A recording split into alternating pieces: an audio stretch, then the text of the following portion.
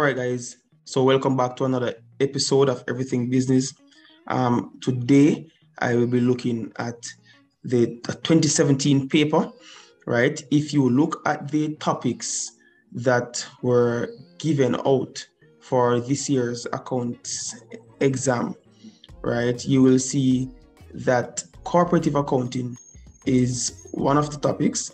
And so today, I'll be looking at a cooperative accounting question from 2017. It should give you an idea of what to expect from a cooperative accounting question, CSEC question. All right.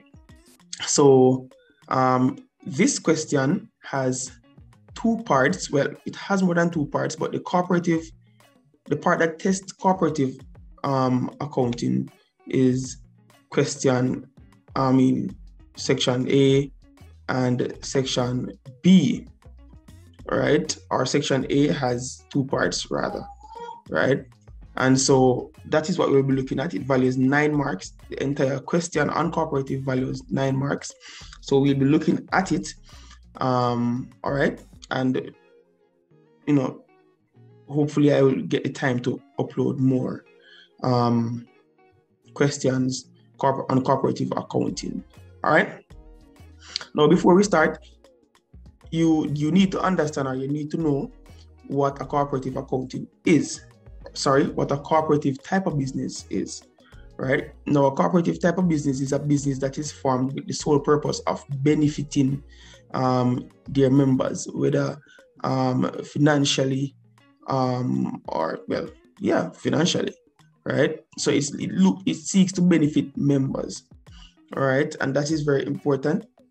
There may be times when the cooperative may put on, whatever they do, they may make a profit from it, and then the profit must be shared. So we will have an appropriation account attached to the cooperative account. The cooperative account, the cooperative type of business, they use income statement. They also, income and expenditure account. And you will remember income and expenditure account from the account of nonprofit organization. Receipts and payments, yeah, right? They also use cash flow statements. You won't be tested on the cash flow statements part. And they also use statement of financial position, or the balance sheet, right? So you may be tested on the balance sheet as well, right?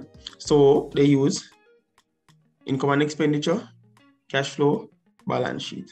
You won't be tested on the cash flow, but you may be tested on the income and expenditure and the balance sheet, right? I have also seen questions where they asked you to use journal entries to record when shares are sold, right? How you would record that, right? So to use journal entries to show how you record when shares are sold, right? Because with the cooperative company, cooperative type of business rather, they do sell shares to members, and so you need to know how to record that. I'll pick that up in another video, right, when I'm doing another question, right? So, but this question, right, let's look at this question, all right? Please remember to hit that like button, right? Just to leave a comment, just to, an encouraging word if you like what I'm doing, right? All right, so let's get right into it.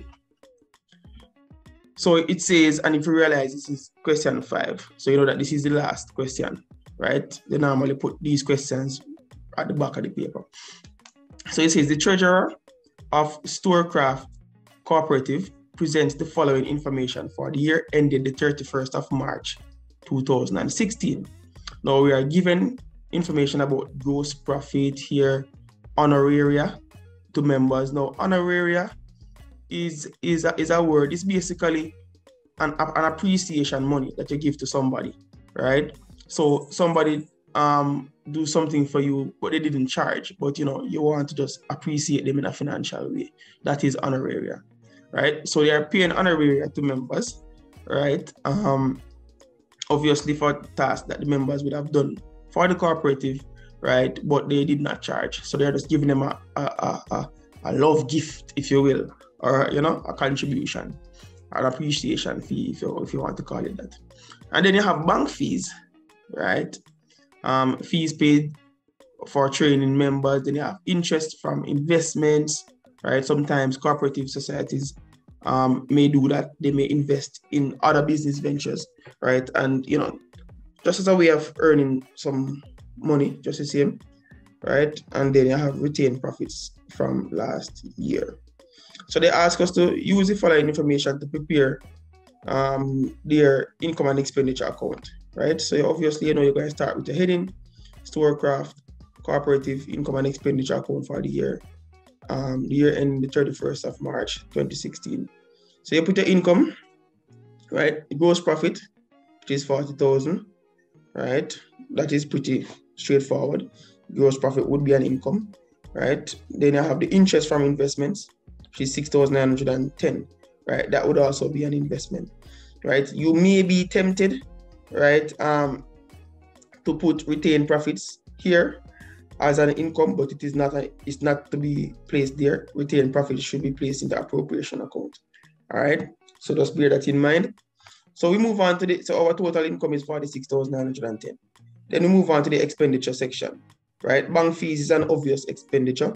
Training fees is another obvious expenditure. And I know, again, that you may be tempted to put the honoraria to members, right? Because it's money, you're paying out, right?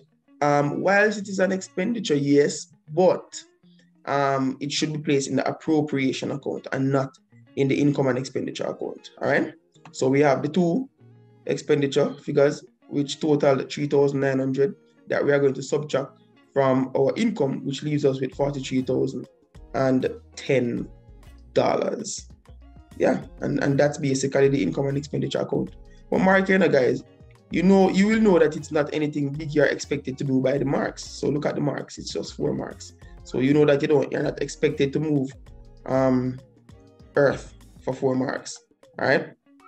So let's look at the other side of the question now. So it says the treasurer of Storecraft Cooperative knows that the Cooperative Act requires that 25% of profits must be transferred to a reserve funds account. And this is a standard thing, right? In some textbook, they will have 20% for the what the Cooperative Act requires. I know that Jamaica's own was under review, so maybe it's changed now to 25%, right? So the Cooperative Act requires that 25% of the profit. And when it says the profit, it is the profit before adjustments, right? This same profit that we just got, 43,010, all right? And the cooperativ's bylaw. So the bylaw, these are the policies that are formulated by the members, right? So if you don't understand what a bylaw is, it's really policies that are formed by the members. It requires that 20% of the profits after such transfer, what transfer are they talking about? After this transfer, you call it a statutory transfer or a statutory reserve, right? So it says after you do that, right, then 20% of what is left must be shown as retained profits. And then all other profits are paid out to members as dividends. And if you are familiar with the jargon surrounding company accounts or accounting relating to limited liability companies, then you would know what a dividend is. It's a payout on your on your investment, right? So it's based on the requirements above. Prepare Storecraft's cooperative income appropriation account, right, for the end of the year, right? I didn't bother to write the heading there because it's just 5 marks, and so, right? So we start with our surplus, right? And then the information that you need for the heading is right there already, right? We start with the surplus, which is what we just calculated for 43,010.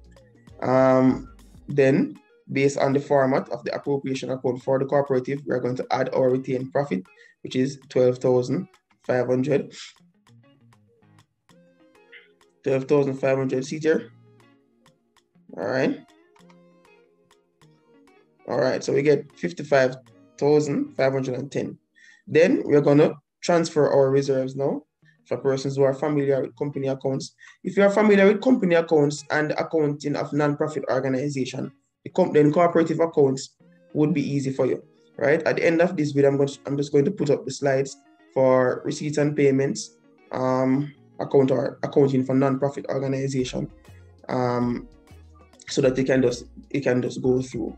All right. I don't think I've done a video on company accounts yet, but it's coming up soon.